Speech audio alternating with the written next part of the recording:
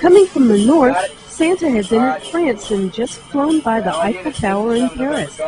Children throughout France should be in bed soon because Père Noël, as Santa is called in France, can only deliver toys when they are asleep.